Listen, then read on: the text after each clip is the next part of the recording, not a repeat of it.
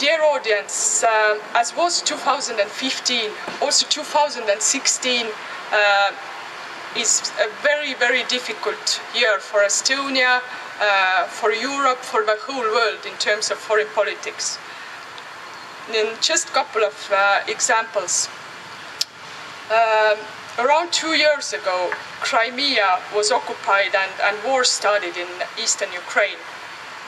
So basically one country decided to violate the security architecture based on the principles and rules of international law. It is our duty to raise our voice here and guarantee that the legal annexation of Crimea will never be internationally recognized, just as the occupation of the Baltic countries by the Soviet Union was never internationally recognized.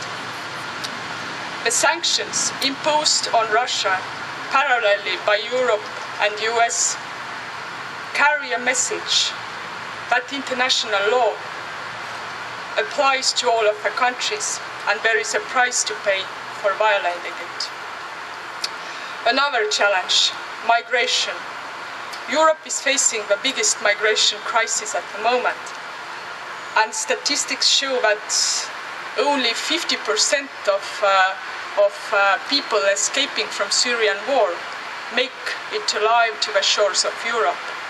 Another 50% sink, including a lot of innocent children, because the ships are often overcrowded. I have, as my former post was foreign policy advisor to the foreign minister,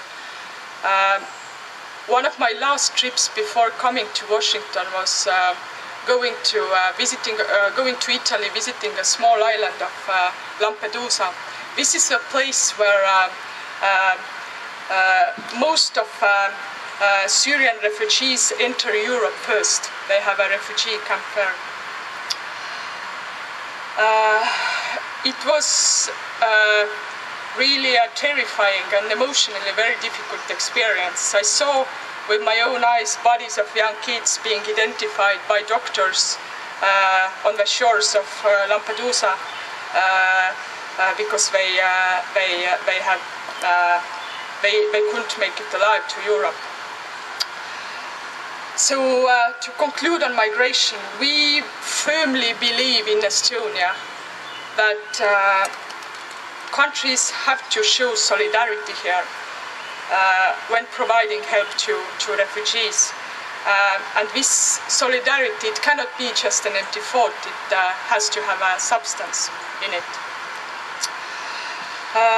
Dear fellow Estonians and friends of Estonia, these discussions that I just stressed on about the NATO summit preparations, security policy, Russia's aggressive foreign policy, migration, and many other topics.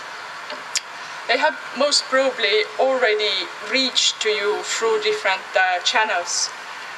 We hope that as Estonians and friends of Estonia living in US, you could really help us in carrying our messages to the US decision makers, just like during the years of occupation, when your role in gaining back our independence was indispensable.